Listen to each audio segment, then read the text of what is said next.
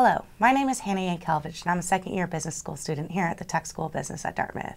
I'm pleased to welcome Alexis T'06, Director of Online Merchandising at Nordstrom. Alexis, thank you for coming. We're pleased to have you. Thank you for having me. So our theme this year is Big Brands, Big Data. What does big data mean to you? Well, what big data really means to me is the ability to create an amazing customer experience. So for Nordstrom, our biggest focus is serving the customer, and there's more information available now than there ever has been in the past about what customers want, what they prefer, how they like to shop, what they bought from us, what they're doing in their lives, and big data gives us that ability to create a great personalized, customized experience for the customer. So you hinted a little bit that Nordstrom uses sort of big data, it seems like, for improving the customer experience. Can you give us a little bit more insight into how Nordstrom uses big data? So I think we're just at the edge of figuring out how we use all of this information to serve the customer, but it's everything from today we're looking at what is the customer's purchase behavior, both in-store, online. How do we create experiences that tap into some of that information? In our 100-year history, we've had really great success with our salespeople serving the customer and just their intuitive knowledge of what the customer wants and listening to what the customer is asking and telling them about our products and our services. Now we can get some of that information without explicitly asking the customer. And so folding that into the shopping experience, both online through personalized recommendations, and then also into our stores, and how can we enable our salespeople with more of this customer information as they're out there reaching the customer and serving them. Very neat. So what do you think Nordstrom's going to do to maybe push the boundaries of big data? Do you have any examples that you could share with us? Any insight you could share?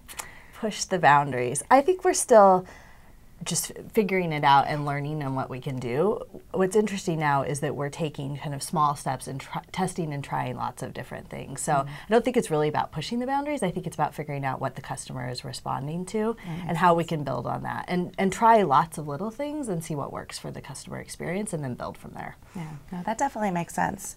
So do you see any limits to big data?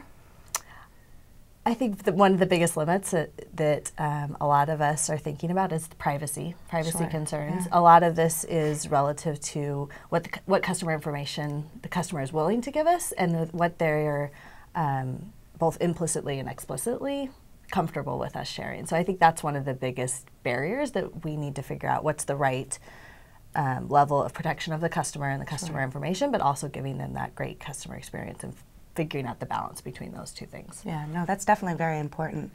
So what other questions do you think that we should be asking about big data, or any other big ideas about big data you think?